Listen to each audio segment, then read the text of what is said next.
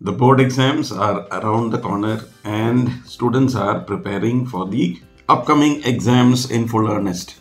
So here are some tips and tricks to help you to score good marks.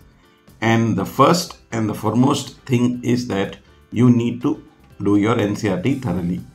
Many students are doing multiple books and multiple questions from n number of sources which are available online as well as in the form of reference books. So stick to NCERT, and if you wish to do extra questions, please follow previous year's board questions, or you could buy NCERT exemplar.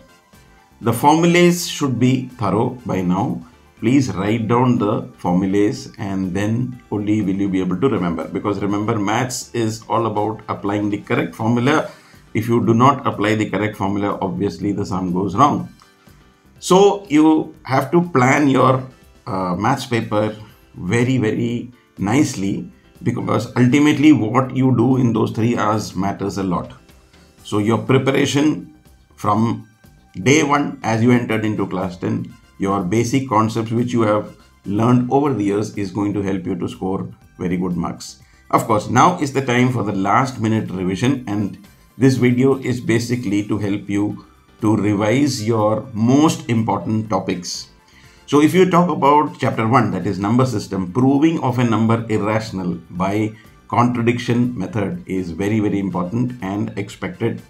If you talk about the next chapter, that is polynomials, factorization by splitting the middle term or by taking common or by application of identity, and then verification of the zeros with the coefficients is very important and expected in chapter 2.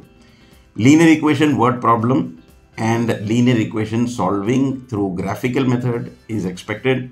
If you talk about quadratic equations, identification of quadratic, whether it is real roots, unreal roots, by using the discriminant formula b square minus 4ac, or by solving quadratic by the quadratic formula is very important.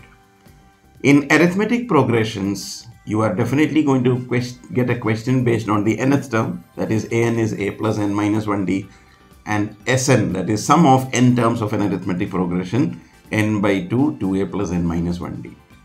Triangles, many students are facing a lot of challenges, but please be assured that the theorem is the most expected question, the basic proportionality theorem. Out of the entire chapter, the other theorems are not to be done, only basic proportionality theorem, because in the new reduced syllabus, the other chapters, other theorems have been deleted. So kindly go through the Thales theorem or the basic proportionality theorem, including the statement. If you look at coordinate geometry, concentrate on the distance formula and the section formula. Both are very important. And trigonometry, of course, you have to learn up all the formulas, and in application of trigonometry, that is a definite case study question which you have to do. It's important, you need to do that. And circles, please do the theorems, again very important. And area volume, learn up all the formulas. All the formulas of area and volume are to be done, and application in the correct format. That means especially questions based on combined figures are going to come, so please do that. In statistics, we have mean, median and mode. Definitely is going to come. Prepare all the 3 very thoroughly. And in probability, please make sure that you are very confident of doing questions based on dice, coins and cards. So this is the basic things that you need to do to score good marks. Revise NCERT and make use of your reading time in the paper to make the correct choice of what you're going to do.